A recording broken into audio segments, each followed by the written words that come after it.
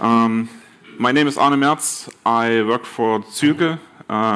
Before that, I have worked for different companies and have done about 8-9 years of enterprise C++ in financial applications. And that's where it all began, where we had large-scale legacy applications and where I wanted to bring a bit of clean code into it. And so this is a bunch of war stories and possible solutions to the problems I ran into back then. Great. Okay. As you may have noted, there's no C++ in the title. The original title had the C++ in it.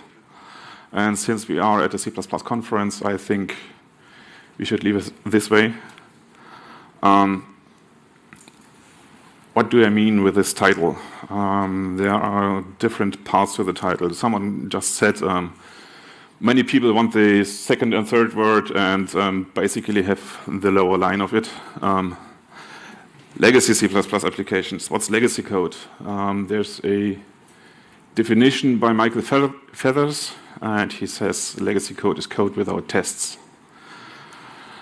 I would also say code that has grown over the years, maybe is written in older styles, like when we're talking about C++, like C with classes or Java without a garbage collector, this kind of style.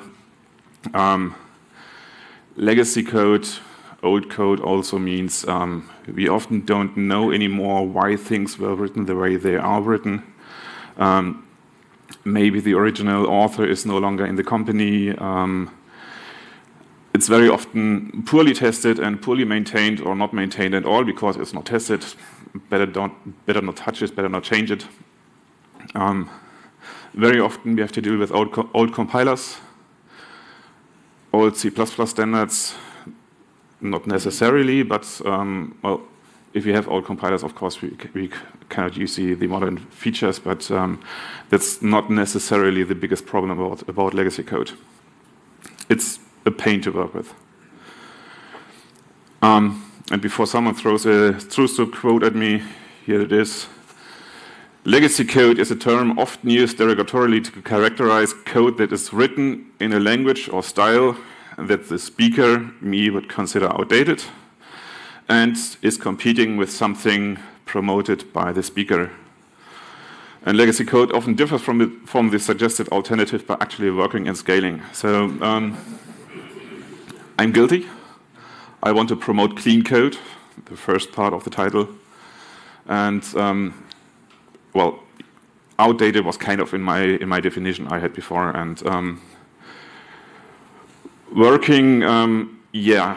If we have something that is working, of course, we want to have it working later again, and so we don't want to throw it away and replace it with something new, because that would mean we have to fix bugs again. And so we basically want to take the software we have and reform it, refactor it to be better code in the end. And scaling, if we have these large-scale applications, scaling is often a problem, because at some point the old architecture doesn't hold the data anymore, or we have like put so many warts and hooks and crannies into the code that just doesn't scale anymore in the matter of actually running the software, but also in maintaining the software. So.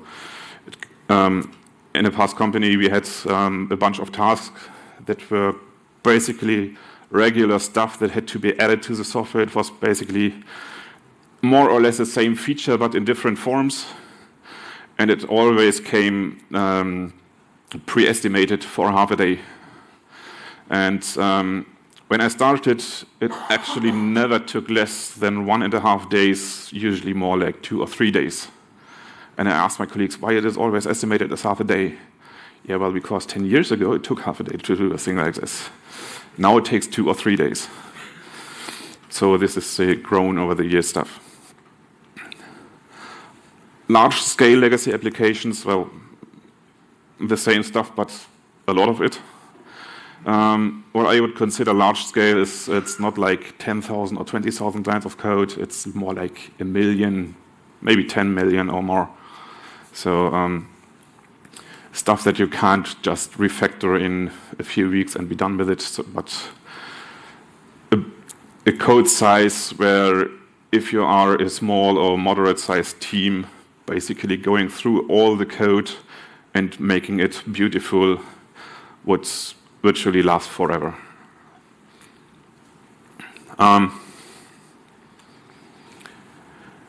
This is a city, Dubrovnik. Others know it as King's Landing. If you look at it from above, you do not really see any apparent structure, right? So if someone just dropped you into the city without a map, it would be really hard to find your way around. And this is a feeling I have regularly gotten when I was dropped, like, this is a legacy code base we have been working with for 10, 15, 20 years. Have fun. I mean, not having a map it's a good analogy, because usually in those large code bases, do we have any documentation how we navigate around the code? If you didn't have time to refactor the code in the past, then you probably didn't have time to write documentation. So the other side, clean code.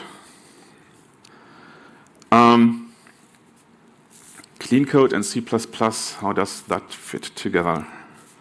I mean, C++ usually is low level, a bit messy, so writing clean C++, not really. That's what people usually say.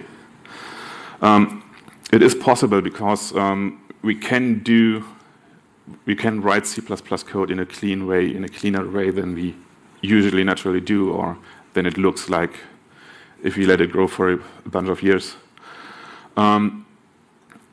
Modern C++ standards provide a lot of features that make the code look cleaner, make the code more manageable, but we can also apply clean code principles to old C++. If you have older compilers that only are capable of C++ 03, then we still can apply those clean code principles. So we do not necessarily need to have the most recent compiler to write clean C++ code.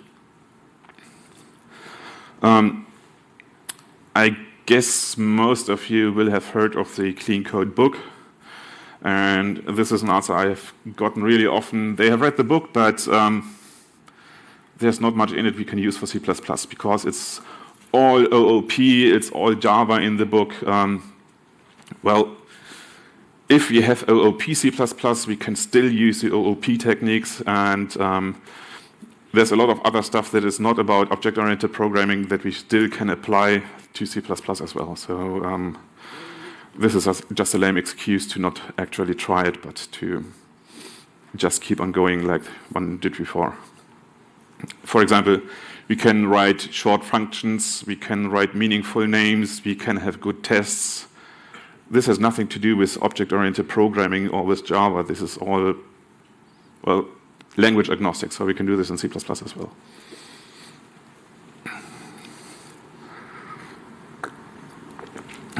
Also, the underlying principles, like KISS, which means keep it simple and stupid, write simpler code to make it maintainable. Solid principles are single responsibility, open-close principle, Liskov substitution principle, interface segregation principle, dependency inversion. So these are all principles that are linked with this clean code term, which if you're more interested in them, you can look them up there. You can find them all over the internet. DRY, don't repeat yourself, in contrast to WET, write everything twice. So just don't copy paste, but DRI goes further than don't copy and paste your code. It goes like if you have different parts of your code where basically the same knowledge is encoded, don't write the same stuff in another language or something like that. Write one source of truth and maybe generate the other code from it. That's not just only don't copy and paste. So these principles also are language agnostic, so they can also be applied to C++ as well. And of course, we can use the modern features, range-based for, smart pointers, all the stuff we have with C++ 11, 14, 17, whatever your compiler provides. But we can also use the old C++ 03 stuff that is considered modern C++. If you don't have smart pointers in the standard library, because we have C++ 03, we can maybe use boost smart pointers or write our own RAII classes. Use stronger types. If someone has been here last year and seen Jonathan Boccaro's talk about strong types, or Björn has done a talk about strong types as well, you can find them online.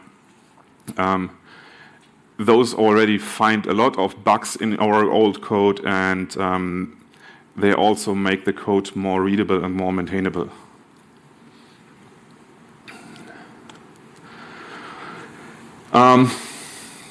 The next thing I hear often is, but performance. We use C++ because we want to write performant code. The language doesn't make the program performant. We have the language to be able to influence the performance, but just by using C++, our code isn't more performant, and when we go there and try to manually optimize, because we have heard, like in the past, that early returns are evil because they make a big hit on performance, that may have been with Fortran in the 60s or 70s or something like that. At one point in the past, I've looked it up. There are a lot of myths about how we have to write our C++ code in a weird and not very intuitive way to improve the performance. And if you look at it, it's not really like that anymore, or has never been like this anymore. Because we have good optimizers these days, and good optimizers really are much better in improving performance than we are. It's very hard to guess where optimizers can actually do improvements, performance improvements. And well, writing convoluted code that one cannot really read through and reason through is often also harder for the optimizer to reason about, and actually can impede the optimizer in actually optimizing our code. So write and straightforward code very often leads to better optimization by the tool we have, by the compilers, than manually optimizing it. So it's important, but we don't have to optimize every piece of code, because while optimizing like error handling routines or optimizing input-output routines doesn't bring us anything. So you have to know where to optimize and where to look for.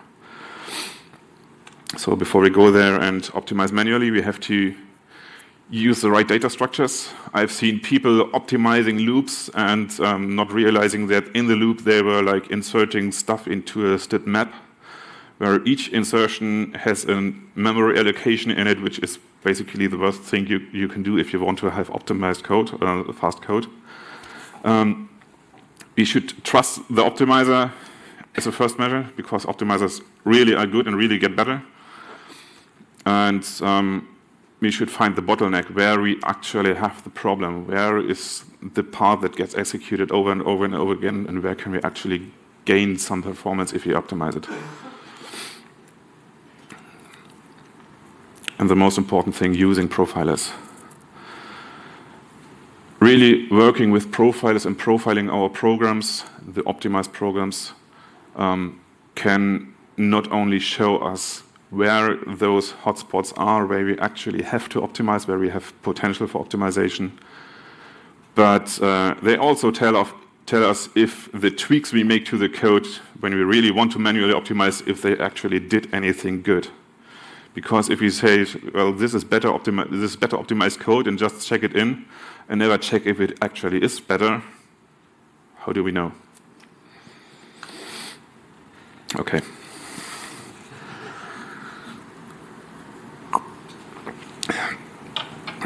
So legacy code, legacy C++ applications, and bringing clean code to them is basically a big fight. And simultaneously, we usually have to fix bugs that are in the code. We have to apply new features, and it's a lot of work.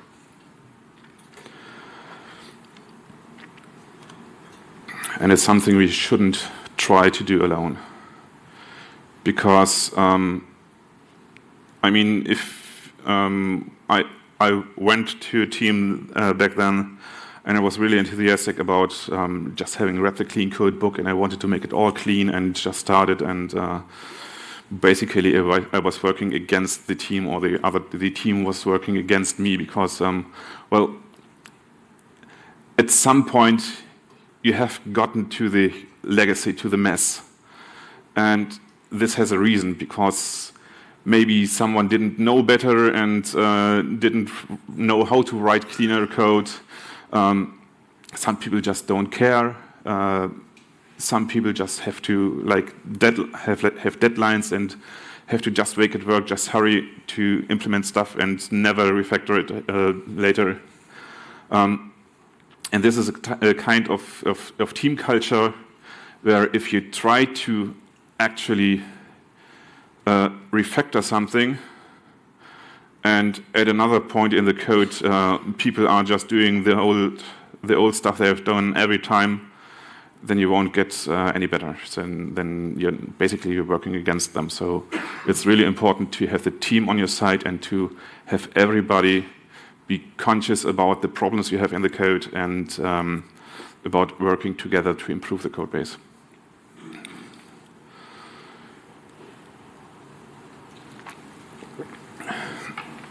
So the first thing is to actually make people aware of the problems we have, the pain points we have, and get the commitment from the whole team to really do something about the situation. And not only finding it good that you do something about the situation, but everyone doing something. Because, well, I've had the situation, imagine you find like an old class that is doing some utility stuff, but also some business logic all mixed together, and you go to refactor it to replace it by something new. And after 3 days, a colleague tells you in the daily stand-up, hey, it's really great that we get rid of this crappy class. And in the afternoon, you try to merge it, and you get compile errors because the same colleague has just copy-pasted an old class where this utility class has been used, and you have it in the code base all over again. This is the kind of, well, if you know I'm working on this, why you just copy and paste it and we get it all over again? So people have to be aware of what you're doing, and the team has to be behind the stuff you're doing.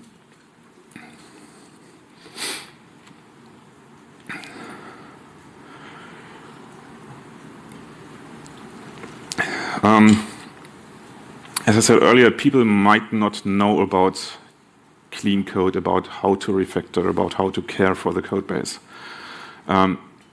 People have their ways, things they have done always. Program, check it in, run it once on the local machine, test it, it works, just check it in and go to the next task. This is the kind of habits and legacy knowledge that are in the team that have to be, that we have to get out. This is nothing that can be done overnight. This has to be a long process of checking each other, of getting rid of those old habits and adopting new habits, like checking, writing tests, doing code reviews. And to start with this, probably trainings, workshops are good to either internally or externally to learn about clean code, to learn refactoring techniques and stuff like that, to really get the team going, to know what they can do about the old code, to get to better code. These techniques have to be practiced, of course, either in the code base or by making small test programs, a little greenfield development to practice a bit of maybe test-driven design, practicing a bit of pair programming, practicing a bit of clean code without having this old mucky code base you have to work through, you have to work against. Coding dojos are a good alternative. in our last company, we had like every third or second Friday, we had like in 1 hour talk where someone just explained to the team some technique they had found to apply to the code base to make it cleaner, just to share the knowledge and to practice it. So, well, people actually got to the point where they knew where their old habits were bad and led to bad code, and to apply it to get to better code.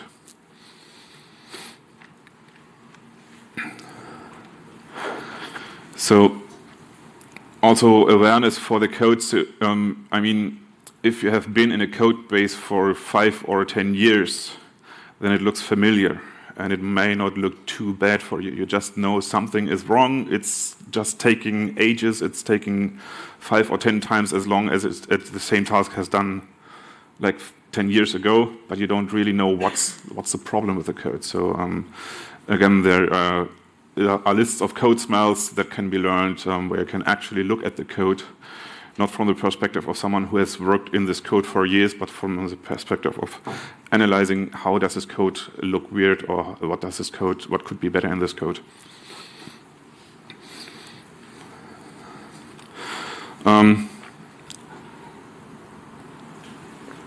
Old habits die hard, and in a sufficiently large code base, there will be people who don't want to change their habits. There may be people who don't care for clean code or faster development or whatever. They just want to do their job from 9 to 5, and if they do 3 tasks in a day or 1 task or half a task on a day, it's just the same for them. This is really hard to go against. There can also be resistance from management, because learning all this stuff, refactoring, investing time in refactoring the code will cost money. And so it's a crucial thing to show management, to tell management that this investment of time and money in the long run will save time, because we get to pick up more development speed, and it's easier to factor in new features into our code.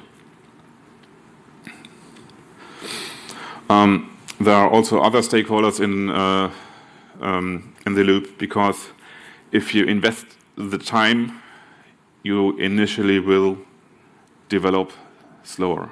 And if you have customers who want all the new features, well, they will see that you don't get so much features in the first maybe year, 2 years or so.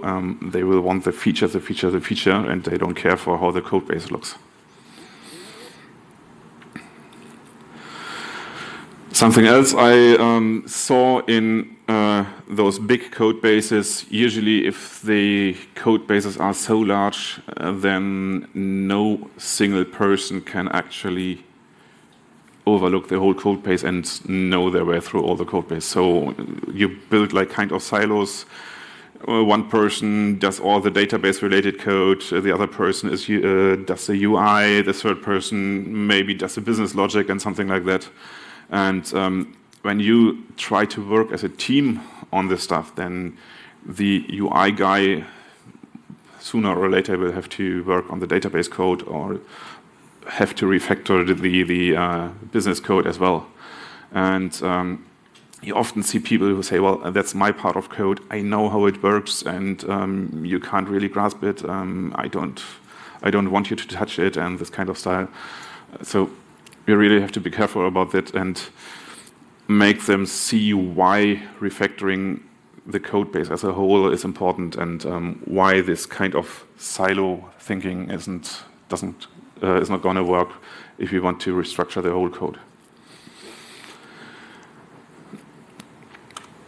If you have some bad apples in the team who really don't want to work along with the team, well, the code base is large enough. You could try to either reassign them, or to put code reviews in place to really check that they don't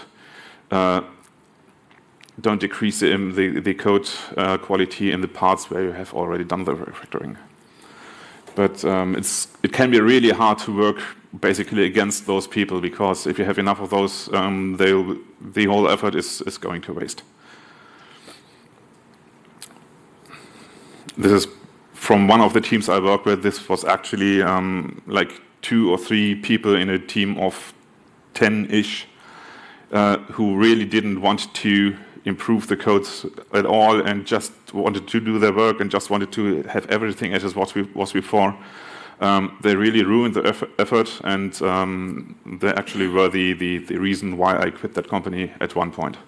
So I don't have a ready solution for this kind of thing. So.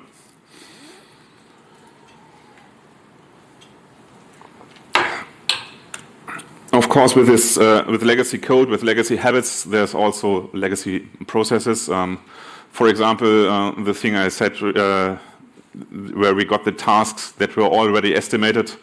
Of course, the developers should estimate the tasks, and not some business analyst who is, well, it already took a half a day, so it will take half a day now.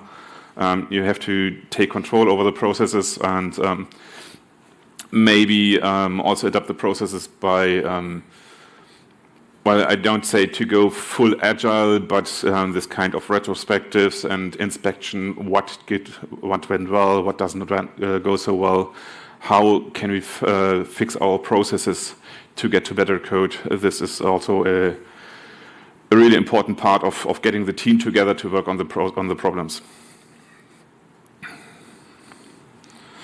So now that we have the team together, how do we start? The main thing to get to a better code base is refactoring. I don't know if it's really readable in the back. This is one of the definitions you find online. Refactoring is a process of restructuring existing computer code without changing its external behavior. So for the business analysts, we work without getting anything done, more or less. So this is something we have to transport. We have to tell the non-developers to understand why we are doing the thing in order to work faster in the future, because this is actually really a time investment we are doing in our code base. And this is something everyone has to understand, because if they do not really understand it, at some point, maybe a manager or someone else will pull the plug, and you're back to the old habits.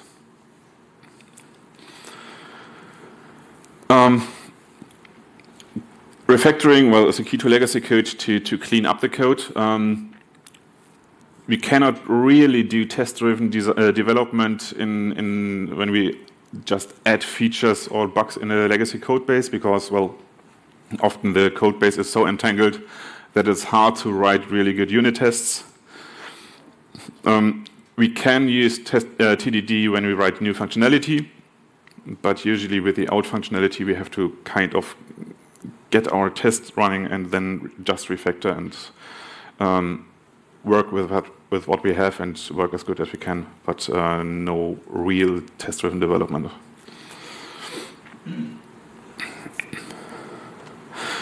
Refactoring should be planned. We have to plan where we want to refactor. Basically, we could have like millions of lines of code that are really bad code, but if you don't have to touch them in the foreseeable future, there's no use in refactoring that code as long as it works. We have to refactor to concentrate on the parts of the code that really are a pain point, where we regularly have to touch the code and where we regularly run into problems, where we introduce new bugs, where the test coverage is not good, where it's really painful to actually change the code. So we can leave the code that's good enough for some value of good enough. We don't have to make it really beautiful. It just has to work, and we have to more or less read through it. There are probably spots in the code base that really are not readable, that we should concentrate on first. We shouldn't touch code that never has to be touched, because, well, who cares if it's dirty behind the kitchen sink? Code we are not too sure about, better bring it on a test first maybe and be sure about before we actually touch it. And also code that we really cannot test is dangerous to touch, because if you cannot test it, we don't know if you break something. To find these hotspots that are really often touched, there is a good book, blog, talk videos by Adam Thornhill, Your Code as a Crime Scene.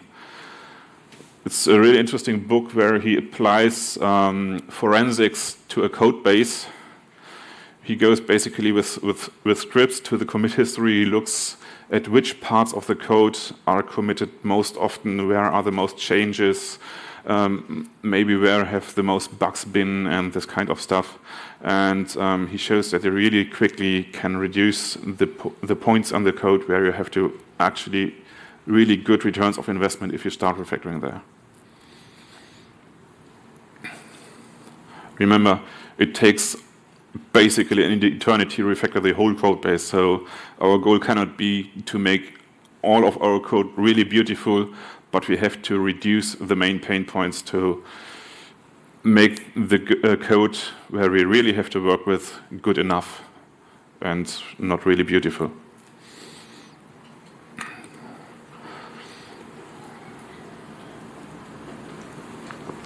So that's basically what I said, main pain points, no cosmetic refactoring, so don't start, well, this is the code we have to refactor at first, I will fix the indentation. This won't help much. So fix the actual functionality, fix the actual structure of the code, and don't go into too much details, because there are lots of other things to do to refactor. No sidetracking is important. Usually if we look at one point in our code, we don't see one problem, we see like 20 problems, and we can't fix them all at once. So we pick one problem and fix that one, and then pick the next problem, because if we have like multiple construction sites at once, usually none of them gets finished.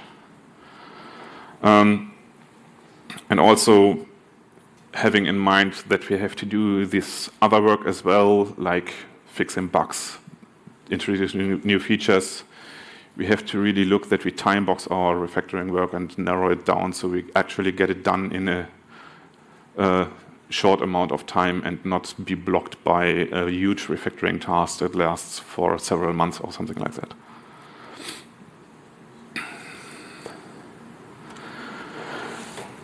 What goals could we have in mind with refactoring? Well, we could focus on getting code under test, which is, well, also often a prerequisite for further refactoring.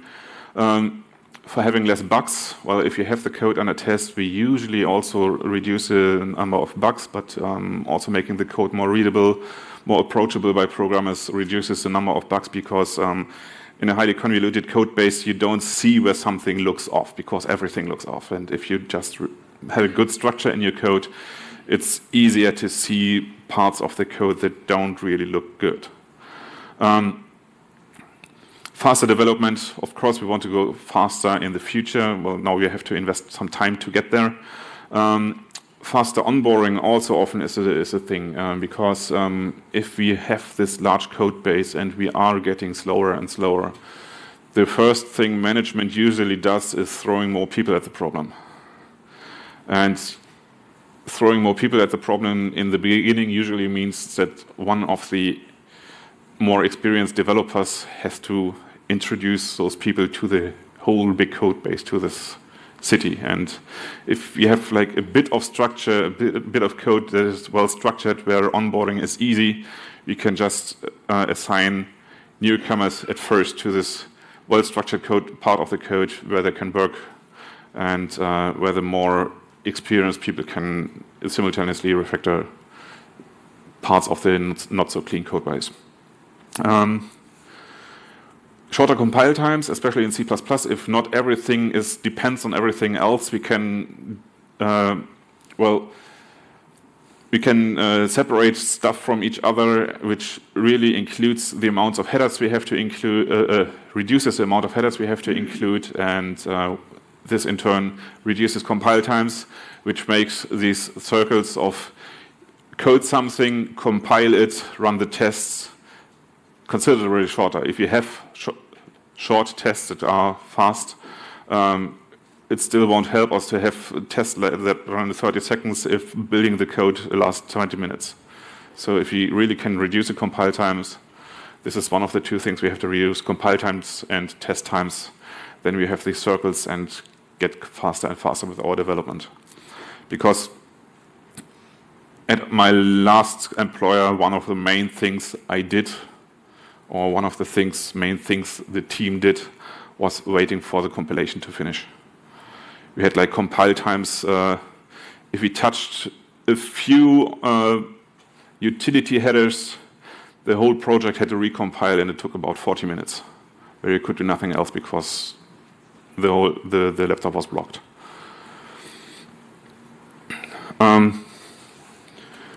Refactoring, restructuring the code is also good to get a scaling architecture. I mean, if you have one big blob of code of one entangled mess, it's not really scaling anymore. So if you have like heavy load on some parts of the code, and if you have modularized it, you could go maybe for microservices or something else to just scale it up.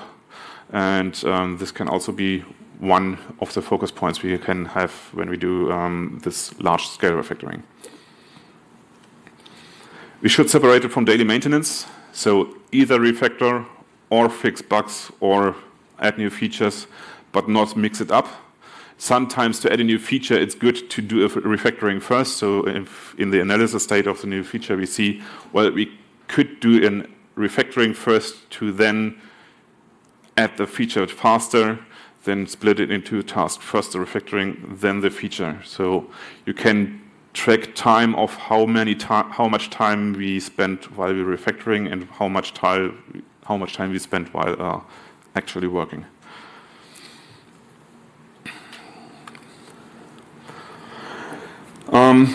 If we don't have tests, we cannot really refactor.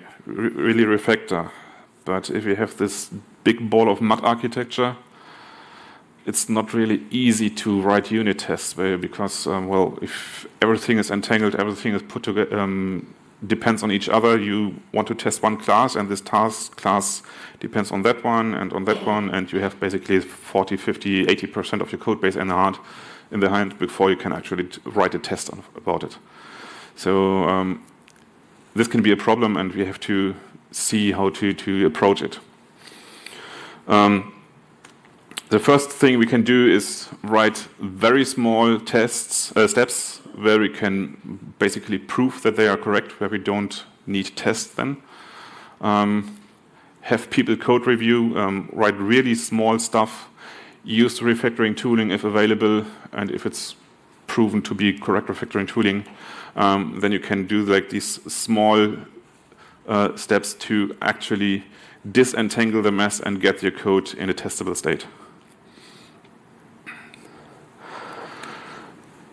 The other approach is starting with system and integration tests, testing large parts of the application to nail down a bit of the behavior and to be pretty sure that you haven't broken too much, and then start with the refactoring and see later that the classes actually behave like you think they should behave.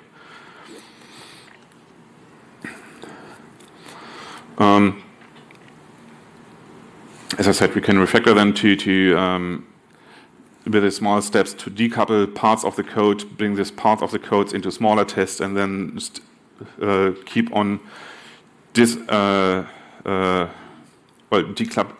the parts of that one, and so break it down into small parts that are actually testable with fast unit tests, and where you don't have to set up your whole system, including the database and everything, to just run a simple test.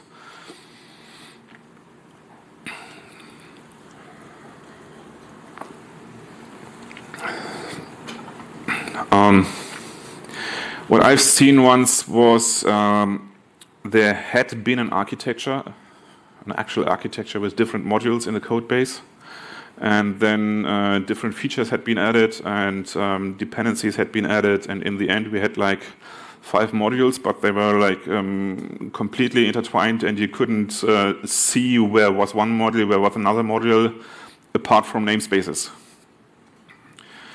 Every CPP file had basically include stuff, using namespace 1, 2, 3, 4, 5 in every single file. So basically you had like one big namespace with five different names, more or less. But people still said, well, I cannot really take this functionality and move it over there because that's another namespace. It's not another namespace. If everything is intertwined, you don't have different namespaces, you don't have different modules. You can just move things from A to B. But it's a mental hurdle to move things from one namespace to another because they could be somewhat separated still. If they really are not, think about actually throwing away the namespaces and rebuilding them. Because if you have one big module, if you have one big mess, don't fool yourself, you have one module, you do not have 5 modules, even if you have 5 different namespaces.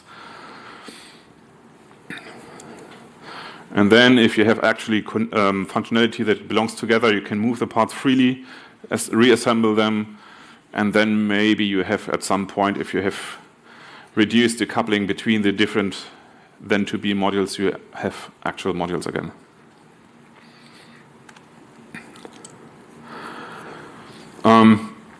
So we have to consciously design the new architecture. This may not be the old architecture.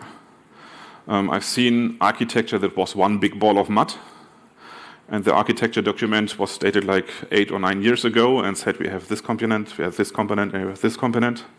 And when we really looked at it, the actual functionality we had in the code were not those 5 components the architecture had shown like 8 or 9 years ago. They had moved. And this is something we have to do. We have to really look at our code and see where is the actual maybe different architecture we have today, instead of trying to fit everything in an architecture that is as outdated as our code base. So what about rewriting? Can be an option if you have smaller components. If you have larger components, well, writing a large component from scratch, a component we have maybe worked on for 5 to 10 years, probably also takes 5 to 10 years. Maybe we know a bit more about clean code and stuff. We know a bit about errors we have done, but we don't know about the errors we will do when we write from scratch. When we have working software and we refactor it and we have it under test, we can be sure that we don't introduce new bugs that we don't know about. So these are the cons. We also probably, when writing a new component, we can just not throw out the old component and plug in the new component, because in our large code base, especially if we have these big intertangled mess, it's probably a problem to replace it at once. We may have parts, too many different parts of our code that uses this component, so it might be a good idea to have the old component living beside the new component and just swap out the parts piece by piece. But during that time, we have to basically add the new functionality we need to have in this component in both parts. So rewriting has to be something that we can do in a short amount of time and that it cannot go over years. I've heard of software projects where I think it was a browser in the 90s where they tried to rewrite the whole thing from scratch, 7 million lines of code, and they never finished because it took them like 4 or 3 years to realize that they had to do this double maintenance and they didn't have the manpower and they didn't have the knowledge to, and the new thing was buggy, and in the end the new thing was as legacy code as the old stuff, so they basically wasted a lot of time. What can be good when we rewrite a component is we can start with clean code, maybe with test-driven development, and we can really start from scratch, which can be a bit of fresh air and a bit of, well, actual fun instead of wading through the old stuff. We have only the interface that matters. We don't have to just accommodate the old design that is still in our code and to refactor it, because refactoring can be relatively slow. we can account for the way we use the code today and not how it was meant to be used when the component was created like 10 years ago. And we can account for the way we maintain it today, how we add new features. At an old company, we had like a system where usually you could add some configuration to a database and it just worked. And then they had a they had some special features where just entering the stuff in the database did not work anymore because more functionality was needed and the database didn't just quite fit it. So we started to code it one exception, 2, maybe 3, maybe 4 exceptions. When I started there, they had like 10,000 lines of exceptions to the stuff they could put in the database. So we came up with a different means with a domain-specific language that we could just put as normal strings into the database that could be parsed, and where we could put everything basically into this domain-specific language, and we didn't have this problem that the old database-driven thing wasn't quite fit for the use we had for the component now. What about tooling? IDEs these days, modern IDEs, have a lot of good tooling for refactoring. If you have seen the JetBrains booth downstairs, they have like a plugin for Visual Studio, and they have CLion, a really good IDE, where you can like just select a few lines of code and say factor out a function, give it a name, and it generates a new function for you and replaces the old lines with a new function call, stuff like that. Really good stuff, and it's really reliable. They're still developing a lot of stuff, but I think with Java and with C# we have this kind of stuff in the IDEs for years now, but C++ is slowly getting there. Static analyzers who tell us where the code looks a bit fishy. Well, if you have a really big legacy code base and you add a static analyzer, you will probably spend a few months with tens of thousands of warnings until you get rid of them. Other refactoring aids. The problem is the tools. If you're bound to an older compiler or an older IDE, those tools might not be available. Then you basically have to use a compiler to help you. Of course, we can also always consider to switch to a new IDE or a new compiler, but especially if we are bound to some older compiler that has some proprietary framework tied to it, and we're using it, or has some language extensions, then it's not that easy to get rid of the old compiler. In that old company, we were using Embarcadero, alias CodeGear, alias Turbo C++ Builder, which was tied to a Delphi UI framework. So we couldn't just switch to GCC or Clang or Visual Studio because those couldn't interface with the Delphi UI framework. So the first thing we had to do was get rid of the framework, which was like 120 UI classes, of course, including lots of business logic in the UI classes, because how not? And so the first thing we started was separating the actual UI and the business logic, and it took us like 1 year to clear the first 20 classes or so. So I think they are still going on this one. So yeah, if you want to switch the compiler, this can be a refactoring goal of its own. Like I said, separating the business logic from the UI classes and stuff like that. Can be smaller refactorings if you are if you have like things where you have just property stuff. We had in Embarcadero in C++ Builder. This was a few lines of code where we just got to throw the property stuff out, and those language extensions, if they are not baked too deeply into the application, this can be done relatively quickly. But if we have these big frameworks, it takes its time. So really quick, if you don't have refactoring tooling, we can get help from the compiler. For example, renaming a function, just rename the original function, and the compiler will tell you with error messages where you have called the function because it doesn't recognize it anymore. Use override and final to see where you have to overload and functions. If you make a base class virtual function final, then you will see all the classes that overload this function because the compiler will tell you you cannot override the function because it's final in the base class, stuff like that.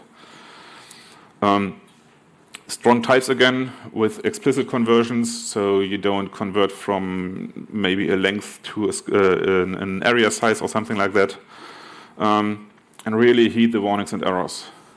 I see lots of projects that either don't use warnings or that enabled warnings, but pragma warn of all the warnings they didn't want to get rid of for some reason. So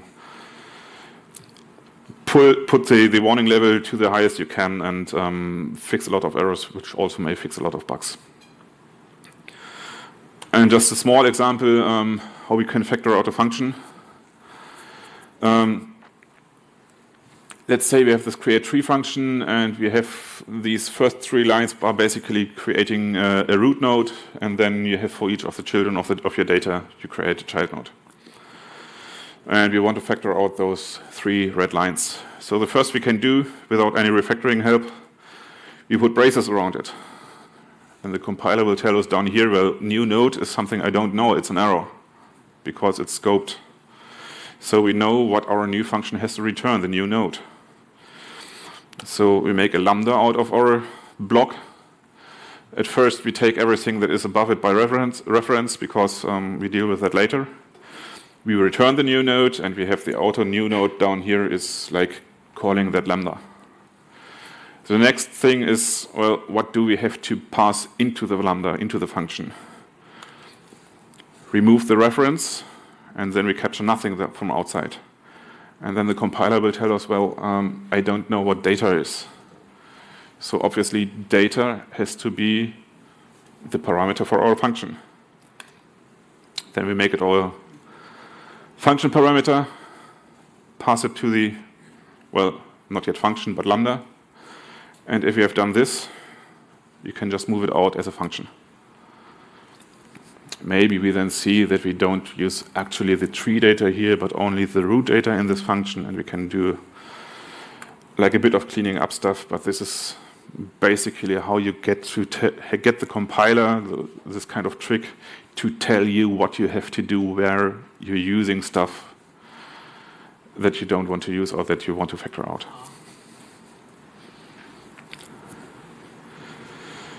So,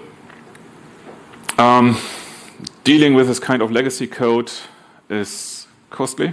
It costs a lot of time to onboard the team, to train them, to do the actual refactoring. Probably you'll never be done with the refactoring because, well, 10 years or 15 years of producing legacy code will take probably a similar amount of time to get rid of the legacy code.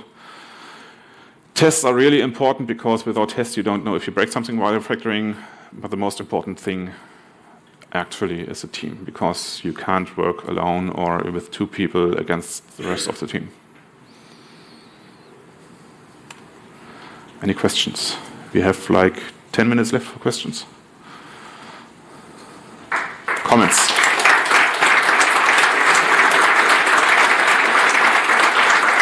Thank you. John? About the forensic techniques for finding the hotspots, I wonder about techniques for finding something that is actually never changed because it's absolutely terrible.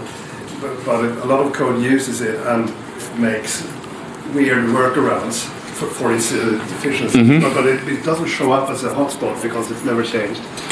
So how do you find this? The question is, how do you find code that has never changed, so that probably may not come up as a hotspot in this in the technique of Adam Thornhill, but that you have to work around in a code base because it has a weird interface or something like that? That's a very good question. Probably the next time when you try to, when you see it, you see a point where you could refactor the interface. When you then try to refactor the interface, you will probably find all the instances of the code where you have done this kind of workaround. I don't know of a good technique to find, well, where do I have like repeatedly written weird code to work around a non-optimal interface. Yes. Yeah, so regarding a very big code base that has, let's say, no mock functions or mock data, whatever that is. And writing that will take a very, very long time. And the idea is at least to start with system tests or integration tests. Yes. What would you recommend to go into that direction? If I understand you correctly, you mean you have a big code base with no mocking functionality? Yeah, no, or you can mock, but yeah. it hasn't been done, basically. Okay, you don't have any mocks, and you start with integration tests and system tests, and well, how you write the mocks, or yeah, how do you move towards? Yeah, how do you approach this kind of problem? Yeah. I'd probably look for what looks like separations of layers or separations of big parts of modules, and try to get into the interface of those modules, maybe an intermediate layer, and record what is passed through those layers, through the API basically of your module, and then you can basically record this and use the recordings as a mock.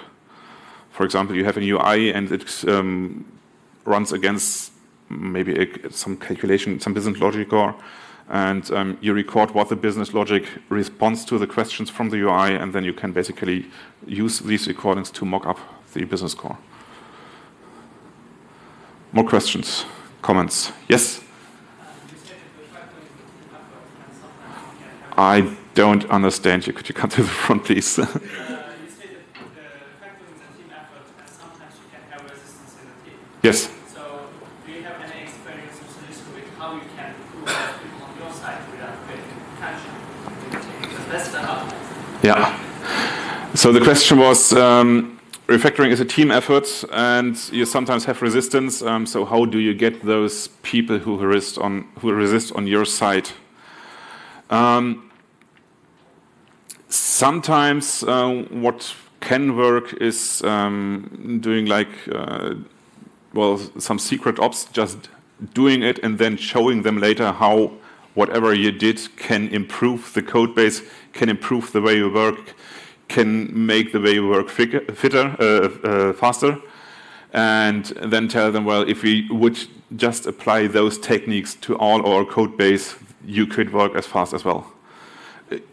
But as I said, if you have people who don't care for working fast or for having good code, who just want to do their times from 9 to 5, then I don't have a solution for that one. Yep. Would you recommend, on a similar note, would you recommend introducing pair programming to people like that?